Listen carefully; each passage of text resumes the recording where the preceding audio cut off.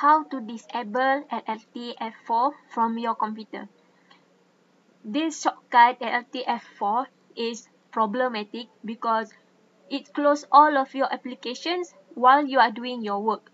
So it's wasting your time and energy.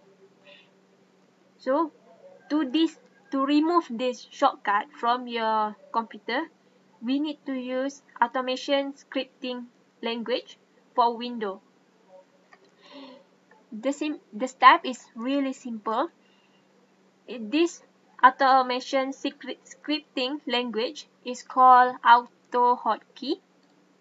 Okay, so go to the website AutoHotkey and download the program. Next, we need to go to special text editor called this one. I don't know how to pronounce it, but yeah, just go to this website. I will put all of this in the description. Okay, so after you download both of this, then let's in here. So after you download it, then you click the text editor and type. Okay, I will copy it on the and type this.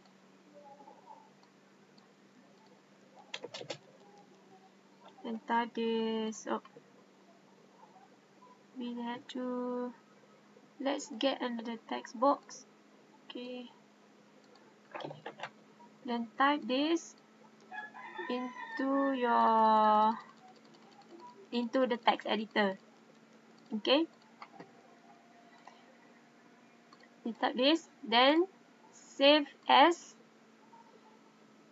this type AutoHotkey scripts .ahk.